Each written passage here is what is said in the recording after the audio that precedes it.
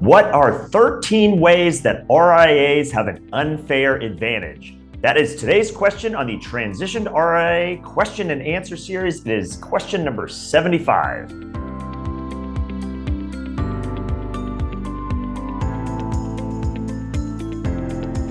Hi, I'm Brad Wales with Transition to RIA, where I help you understand everything there is to know about why and how to transition to the RIA model. If you're not already there, if you start by heading on over to transitiontoria.com, you can find all of the resources I make available. I have this entire series in video format, podcast format. I have articles, I have white papers, all kinds of materials. And again, as I mentioned, podcast, if you're watching this in video format and you prefer podcasts, just search for the Transition to RIA podcast on all major podcasting platforms and you will find it. Again, all the resources at transitiontoria.com. Okay, speaking of articles, which I mentioned are on the website there, you can find the various articles I write.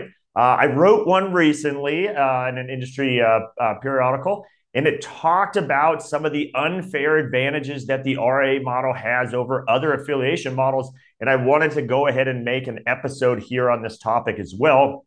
So I'm going to be going over 13 examples of that. And I love analogies. So an analogy I would use for this is, imagine you are going to play a one-on-one basketball game against someone else. And you both have the same equipment. You both play by the same basketball rules. You're on the court, all that stuff. But you have to voluntarily play with one hand behind your back. Your opponent does not.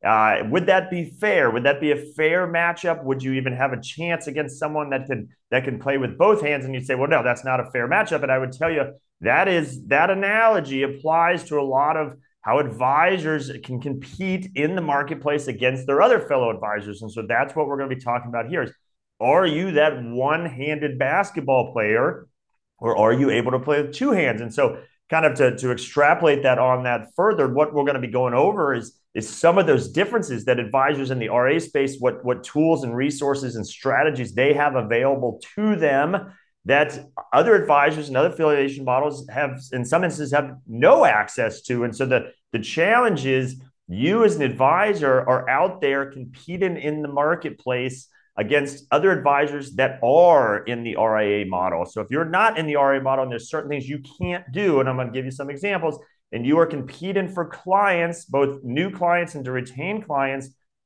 and you're competing against advisors that do have access to those things, you are playing a one-arm basketball game against your opponent.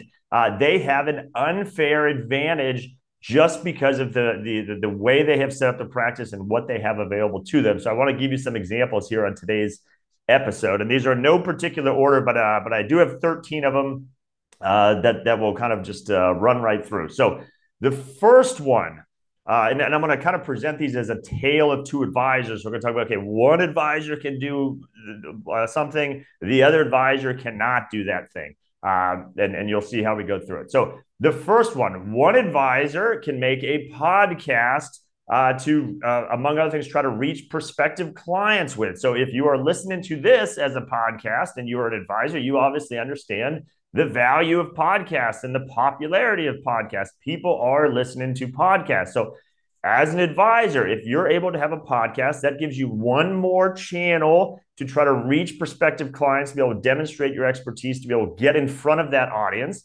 And advisors are able, there's a subset of advisors that are able to do that. And then there's another subset that are not allowed to. Their firm will not allow them to have a podcast. And maybe it's because the firm has no way to, or it feels they have no way to properly supervise that activity or to be able to monitor what you say in the episode. So they simply say, you cannot have a podcast. So again, we have one advisor that can have a podcast that can reach prospective clients with it. The other advisor, not allowed to have a podcast.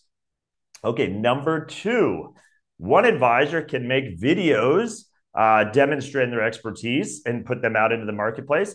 The other advisor, not allowed to make videos. And I obviously, I'm a believer in videos. If you're watching this in video format or you've seen my videos, I believe in the power of video and how effective it can be in getting yourself out there, demonstrating your expertise, proving your trustworthiness. And so if you're an advisor and you're able to make videos, you have the ability to connect those dots, or you're an advisor that doesn't have that, you are at that disadvantage.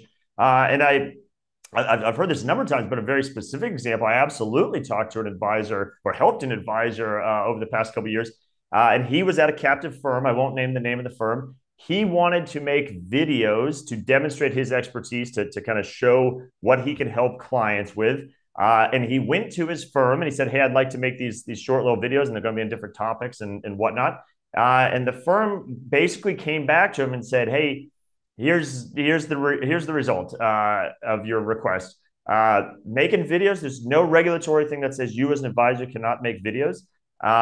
We actually trust that you know what you're talking about, and trust that you wouldn't say anything irresponsible in those videos. But here's the problem. We have thousands of advisors at our firm. We have no means, at least currently, to be able to monitor thousands of advisors making videos, because some of them might say things that we're not comfortable with. So by default, we have to say no to all of you. And so that's the classic manage to the lowest common denominator. He was told he couldn't do it. He is competing against advisors, or was. He's actually since made the move to his own RIA, in part, not in total, but in part because he wanted to make videos. And he absolutely is now making videos for all the reasons I stated. It can be an advantage. So another variable to consider. All right, number 3, this is one that I think is very important to advisors to be able to do. So if it's a volatile day in the market, or there's big news that comes out that moves the market or could move the market, in our tale of 2 advisors, one advisor has the ability to, that very day, draft an email, perhaps providing some talking points, some comfort to their clients, and send it out to their clients, either most or all of their clients in bulk. Send one email, gets that message out there, says, hey, I'm paying attention to this stuff. I'm thinking of you. Here's some takeaways from that. One advisor can do that. The other advisor doesn't even bother, because the compliance at their firm says, oh, hey, if the email is going to go to more than whatever their number is, 15 recipients, it has to go through our review process. By the way, our standard turnaround that on is 2, 3, 4, 5, 6, 7 days, whatever the case is. So you or that advisor knows, okay, by the time I get this sent back to me, hopefully approved, the message is already moved on. It was timely. It was based on the facts of the day. You wanted to get that message in front of clients. So in our example, one advisor is able to do that. The other advisor doesn't even bother trying, because they know there's just no chance they're going to be able to turn it around quick enough for it to be an effective email. That's a big difference from a satisfaction standpoint with clients, and be able to work with your clients. One advisor can do it. One advisor cannot do it. All right, number 4, one advisor can respond to media inquiries. If someone from the media or an industry periodical or the local newspaper or the local news, wherever, reaches out and wants a quote, wants perspective, one advisor is able to freely quote, freely give their opinion. And by extension, that's another way for them to get their name out there, build their brand, build their firm in the marketplace.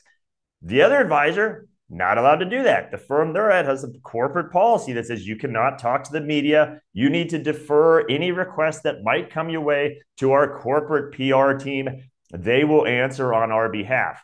You can understand that that is a brand building exercise for one advisor. It is absolutely a dead end for the other advisor when that opportunity comes along. Again, big difference there. Number 5, one of our 2 advisors can use software tools like Calendly to help schedule meetings, and the other one cannot use simple tools like a Calendly or similar type schedule and application. And I think this is a big deal because I'm a believer. I happen to use Calendly, although there are other versions of that. And from an efficiency standpoint, that makes life significantly easier, both for yourself and your clients, to be able to at least offer it up if your clients wants to come meet you, or a prospective client, as opposed to maybe going back and forth, leaving voicemails. You at least give them the option. They might not take you up to say, hey, here's a link, click on this, pick a time that works for you. And you set it up to work within whatever your calendar constraints are. It's a huge efficiency standpoint. Calendly has been around for Calendly, or the other versions of it have been around for years now, and yet there are still some firms, and they have concerns over the security of the tool or the technology, the data from the calendar or whatnot. So they say you cannot use that. even though these things have been around for years. And so you, again, tailor to advisors. One advisor can make things so much more easier for the prospective clients and regular clients. One advisor cannot use a simple software tool that has been around for years. So another example of a tale of two advisors. Kind of extending on the technology, that was kind of just the Calendly. But our tale of two advisors, one advisor can go out in the marketplace, no matter whether it's something efficiency type thing like a calendar scheduler, but can go out in the marketplace and look at all of the fintech solutions that are out there, whether that's something for efficiency, whether that's something for client reporting or risk analysis, whatever the case is. One of our two advisors can go out there, look at that entire universe, and use whatever they want to use. Now, there might be some logistics of like, can it integrate with my CRM or whatever the case is that you work through? But as long as it's available, as long as the advisor likes it, likes the value proposition, likes the price point, and they can work it into their kind of workflows there at the practice, they can do what or use whatever they want. The other advisor can only use the technology that their firm has either built themselves, proprietary technology, or is on an approved list that they have narrowed down from the vast universe of fintech solutions out there down to a very narrow subset of here are the only specific solutions that we approve you using. Yes, this person over here can use the entire universe. You can only use this small handful of technology tools. So again, a big difference in a tale of our two advisors. Number 7, another one that hits home for me because I do this myself. So one advisor can have or start a blog to demonstrate their expertise, demonstrate their knowledge, give prospective clients particularly a chance to see that you can provide value to them before asking that they come and maybe meet with you or talk with you. The kind of the world we're living in now, that more and more prospective clients in whatever industry, they don't want to just blindly pick up the phone and give you a call. They don't want to just blindly come and meet you. They want to see first on their own time without any commitment. They want to see first that you potentially can help them, that you know what you're talking about, that you have the expertise to be able to help them. A blog is a wonderful way to demonstrate that expertise, give someone on their timeline, their comfort level, a chance to look at what you're putting out there from a content perspective and decide at that point whether to follow up with you. That is becoming in all industries a bigger and bigger component of how you market yourself, your business development strategy. You have to get content out there. So if one advisor, tailored to advisors, one advisor can make a blog and put their expertise out there, their knowledge out there, the other advisor cannot make a blog. Or if they can make a blog, they're told, oh, the company has pre-made articles for you. And yes, we will let you choose from our catalog of these wonderful pre-made articles, and you can post them to your blog. The challenge, of course, it's painfully obvious that those articles are all not written by the advisor. They're written by some marketing team. It's painfully obvious that that same article is being used by who knows how many other advisors. There's no thought leadership being demonstrated there. That is just a copy paste. It's actually, I would argue, the opposite of being beneficial, because it just screams either I'm not capable of making my own content or I'm not able to make my own content. So I'd rather just cut and paste this in here and attempt to pass that off is a demonstration of my expertise. So again, tailored to advisors. One can make a blog, can put that content out there, that personalized content they have made. The other one either can't do anything at all or has to use only canned commentary, which screams not made by the advisor. Okay, number 8, if you make these videos, if you make these podcasts, you make these blog articles, whatever, then you might want to kind of get your message out there. So one way people work to get message out is on social media. So to our tailored to advisors, one advisor can use whatever social media accounts they want to use. If they want to use Twitter, they can. If they want to use LinkedIn, they can. If they want to use TikTok, they can. They can use whatever they want because they are controlling their own process for that.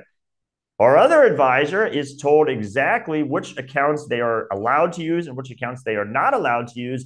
And of the ones they are allowed to use, it is also monitored most likely by some big brother software that will arbitrarily even sometimes delete tweets or posts or whatever you've made without your knowledge, because you put it out there, the software deems something in that, some word, verbiage, or whatever phrasing you've used to not pass their filter. And not only will they essentially reject it, it will automatically delete it from your account. So again, this is your personal account. This is your personal social media account that some advisors are forced to run through some system. That system, that big brother system, gets to decide whether you are worthy of making this social media post on your own account. So again, one advisor can use whatever social media platforms they want. No big brother involved. One advisor has to go through everything I just described. Much different experience, much different ability for the advisor to get their message out there to prospective clients and clients alike. Number 9, one advisor can offer pretty much any fee schedule to clients that they want to. Now, I don't want to say any in the sense that there are some kind of defined norms that you can't, if you have an AUM fee, you can't charge 7%. The regulators will take issue with that. But the idea is from the structure of it, whether you want to charge AUM fees, retainer fees, monthly fees, hourly fees, whatever the case is, our tailored to advisors, one advisor can structure their fee schedule or their service offered to clients using whatever fee schedule they would like to do. Now, there's certain disclosures they have to put out there, and there's logistics to get all that set up, but they have that available to them. If they want to use an AUM fee schedule with maybe most of their clients, but there's some subset of clients where it makes more sense to do hourly or flat fees or monthly or whatever the case is, they have the entire universe to choose from for what is best for their value proposition, their service offering, and the kind of clients they support. What are those clients and how are those clients able to pay? One advisor can implement it with complete flexibility. The other advisor is told, no, as a firm, we have decided for you, these are the only few ways that you can charge your fees. These are the maximums you can charge. And oh, maybe you do want to do hourly, or you do want to do, yeah, we don't allow that. Or by the way, we might have some cumbersome process, and so you're not even going to want to do that. So again, tailored to advisors, one can tailor their service experience and pricing schedule to their audience. The other is limited by what their firm, their corporate firm says, here is solely what you are allowed to use. A big difference between those two options. The next one, number 10, this is, as an advisor, if you believe in outsourcing your asset management. So many advisors, that's part of their value proposition, is they manage the assets themselves. They have models, whatever your strategy is. But then there's another large subset of advisors that say, no, that's not part of our main value proposition. We do the financial planning, we do the relationships with the clients, all kinds of services, but we rely on kind of third-party solutions, whether that's an SMA manager or a managed model or whatever the case is. So in our tailored to advisors, let's say they both believe in outsourcing money management. Our tailored to advisors, one advisor can go out there and utilize any accessible asset managed solution that is available out there. So when I say accessible, because they have to have a way to maybe facilitate the integration back and do the trades and all that stuff, which is pretty common with most of the big applications. But the idea is, so assuming you can check that box, you can go out there and you can say, hey, I like what this firm offers, or I like how this firm over here does it, or I like how this firm prices their managed solutions. There's our tailored to advisors. One advisor can go out there and utilize any of those they'd like. And again, assuming they can integrate it back in, they have access to use whatever managers they like, whatever solutions they like, whatever platforms they like, they have available to them. The other advisor is told, nope, we only allow these particular curated managed solutions that the firm has decided is what's worthy for you and worthy for your clients. And yes, to be fair, they probably picked some good solutions in there, but make no mistake, it is only a small subset of the solutions available in the marketplace. And again, that's mostly for a supervision reason, that they feel we can't have our thousands upon thousands of advisors all using different things. So the only way we can supervise is to really narrow this all the way down. And this is all you can, as an advisor, this is all you can choose from. So again, a tailored to advisors, one has mostly the entire universe of options out there to choose from.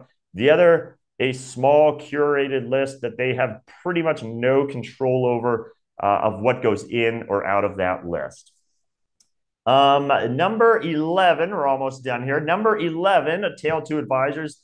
One advisor, in addition to kind of your traditional maybe financial planning and asset management services, One advisor, if they wanted to, could also offer additional auxiliary services. And so maybe that's accounting services or tax planning services or insurance services. And yes, as your own RA, there's certain disclosures you have to make about that and how it's positioned. But you have the ability to incorporate those services into your practice. You can do those things. Or other advisor that's maybe at a big, large firm says, nope, you definitely cannot do tax planning. You definitely cannot do any formal accounting for them. You might be able to offer insurance, but again, it's limited to what we decide you can offer. So from a value proposition, again, tailored to advisors, one advisor can go out there and if they want to, many advisors don't, by the way, have any interest in adding some of those auxiliary services. But if you did, an example would be this. I hear often advisors kind of want to offer more and more family office style services and more broad spectrum of services to support higher net worth families or even not even super high net worth families that just expand that set of services. Again, the other advisor is much more constrained on the amount and breadth of services that they can offer their clients. Number 12, tailored to advisors. One advisor can work with clients of any size they want to and can charge to work or get paid. I'm sorry, and can get paid to work with clients of any size. The other firm is limited in that. So this is actually timely. I'm making this towards the end of the calendar year. You see a lot of the big wirehouse firms doing their annual compensation updates. Don't get me started on that. I can make a whole episode ranting about that. But an often tweak that you see with some of these very large wirehouse firms or brokerage firms is, if the client is under a certain dollar amount, and by the way, every year that dollar amount seems to grow higher and higher. If the client is under that dollar amount, advisor, yes, you can still work with them. We just won't pay you. You will have a 0% payout on that, or maybe a very reduced payout on that. And so they're essentially penalizing you for working with smaller clients. And yes, maybe you don't want to go out there and work with a lot of clients with very small amounts of assets, but there inevitably are circumstances that all advisors come across where it's right. The classic example is that physician, that doctor that's not very far out of medical school now is making a very nice income. As a long-term client, could become a very good client as they save over the years. But as it stands right now, they're not that far out of medical school. They don't have a huge asset pile, but you would like to work with that client. And over the next 5, 10, 15, 20 years could become a very large client for you. But yet your firm is telling you, or for this tailored to advisors, the firm says, yeah, we're actually not going to pay you to provide any services for that advisor. You just try to catch them down the road when they have more assets, and you as that advisor just have to hope that no other advisor like our other advisor comes along and actually can help them through that period of time, and they will earn that long-term business, and the other advisor won't have a shot at it. So again, a big difference. Tailored to advisors, one can work with clients of any size and get paid on it. Like I talked about earlier, maybe you have to come up with some more creative ways that you charge for your services, retainer or hourly, but there's a way to get paid. The other advisor, limited or maybe not paid at all, or a reduced payout depending on the size of the client. All right, let's see, last one. Number 13, kind of wrap up, and this is not a capstone one, but it just happens to be the last one. One advisor, or tailored to advisors, one advisor can make a custom website demonstrating all the things I've been talking about here. Maybe they can show their videos, they can link to their podcast, they can have that blog, they can have all that content, they can specify exactly how they are unique and different and what they can do for clients. That's one advisor does it. The other advisor, nope, the other advisor has to use the templated website that their firm provides. And yes, there's a few variables that you get to change. You get to put your name at the top, and maybe you can wordsmith a few things. But let's be honest, your page looks the exact same as thousands of other advisors' pages. It's undifferentiated. Clients can see right through that. They go to that on the chance they even go to it, because it's probably like some sub page of the main company's website. It's not even a custom domain. And if your clients happen to get to that, again, it screams this is a canned, templated website. It's no different from the thousands of other advisors on here. That is not going to impress any clients. That's not going to make them want to take that next step with you and reach out and say, hey, this person can really solve my unique needs. Again, at that point, you arguably or likely haven't demonstrated any of that. You haven't been able to put content or videos or podcasts or however it is you want to show your expertise. Instead, you just have this canned templated website. So again, a tale of two advisors. I got through this. I keep saying, okay, one advisor can do all these things. One advisor can't do any, or if the ones they can do, it's very limited. And you might think, okay, hey, Brad, I don't have any interest in having a podcast. That's not my thing, or I don't like making videos, or I don't want to make videos.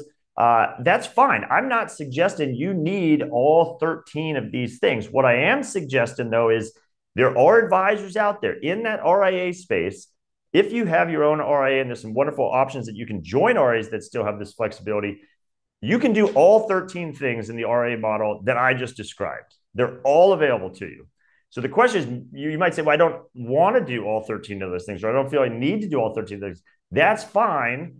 But the reality is there are other advisors out there that have access to all of that, and you potentially don't. If you are at a wirehouse firm, a traditional brokerage firm, or anything that constrains you from maybe being able to do most, if not all of these 13 things I just described, just keep in mind, your competition, there are other advisors in your town, maybe across the street from you. You are all trying to attract similar clients.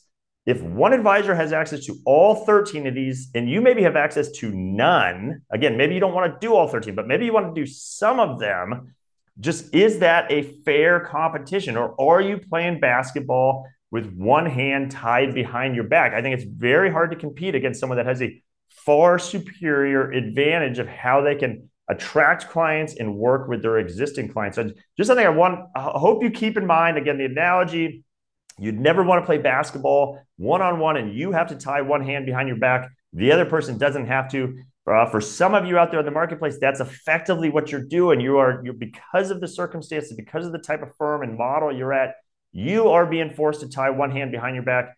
Your competition, the other advisors that you're out there in the marketplace with, do not have to. They have much more flexibility, as I talked about on today's episode. So if there's any of these type of items that you'd like to dig into further, this is the sort of thing I help advisors with, is understand what can you do in the RIA model? How does it work? What options do you have? How would you implement these sorts of things? And how does it vary or differ from what you maybe have now? So I'm happy to have that conversation with you as well. Like I said at the top, my name is Brad Wales with Transition to RIA. The next best thing to do is head on over to transitiontoria.com. Again, you can find all of the resources I put out there to help you better understand the RIA model. I practice what I preach. I put content out there. I put a lot of content out there. I believe that I want to demonstrate that I can help you learn this subject. I can help you understand how it would apply to you. Take a look at all that content. And then if you want to take it one step further, at the top of every page is a contact link. Just click on that and you can instantly and easily schedule a one-on-one conversation with me to talk about today's topic or anything else RIA related. I'm happy to have that conversation with you. Again, transitiontoria.com. You can find all of the videos, podcasts, articles, white papers, all of the resources there, transitiontoria.com. And with that, I hope you found value on today's episode, and I'll see you on the next one.